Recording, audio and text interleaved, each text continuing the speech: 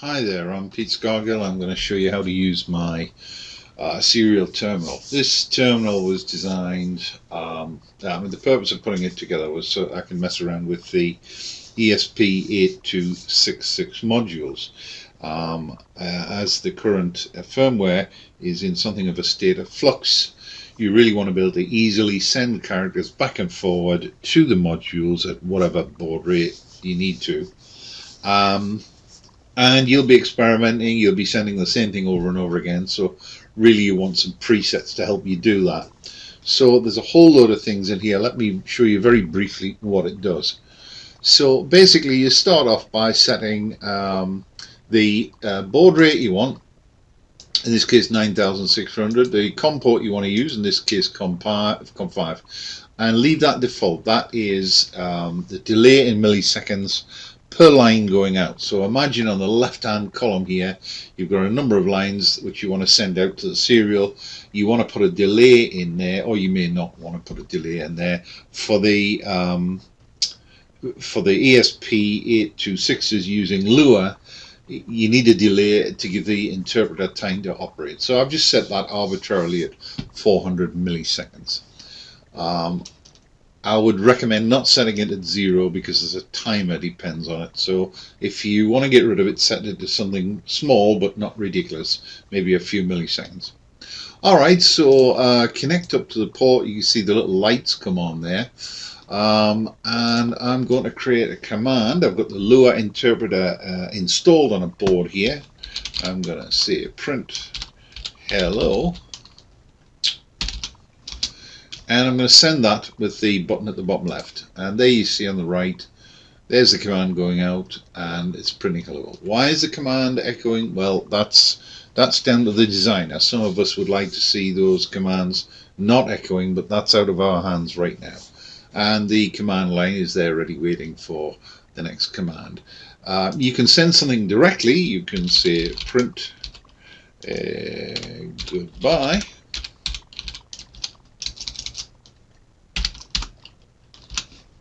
And send that directly out, and because I used a capital letter, Lua interpreter is case sensitive. There it goes there on the right, and doesn't mess up the screen. Okay, so that's easy enough. You might want some presets to save you a bit of work. There's a print hello preset and a print goodbye. How do you set those up? Well, obviously you've got the titles of those buttons and whatever it is that you want it to send out. So you press send on the bottom right, fill them in, say OK, and you've got some new buttons. We'll create a new button here called I don't know, print hi, and the command is print hi. Could be anything in there, and you can see the button has now, and this is stored in it's non-volatile. So when you close the program down, bring it back up again, you'll see that print hi. Click print hi and it says hi. Okay. You'll notice when I use this panel on the left, as you start typing something, I've put a lot of presets in there, sort of auto completes for you if you want to use them. So you might want to check the IP address, for example. I'll get rid of that. And we'll send that, and it comes back with, in my case, 192.168.07.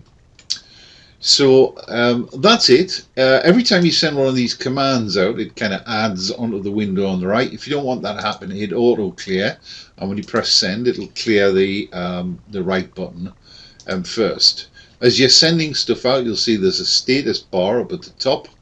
How many lines in, how many lines out is shown here. And in certain circumstances, you will preset. You will want prefixes and suffixes on what you send out. So if you know the Lua compiler, for example, I'm going to show you here: file load, append and save. File load. I'm just going to have the Lua startup. So the Lua startup begins with a comment. File remove the existing Lua init file. Open up a new one and close it. And in between there are some commands that you want to put in there. Now if you look at the difference between this side and that side, when I send that,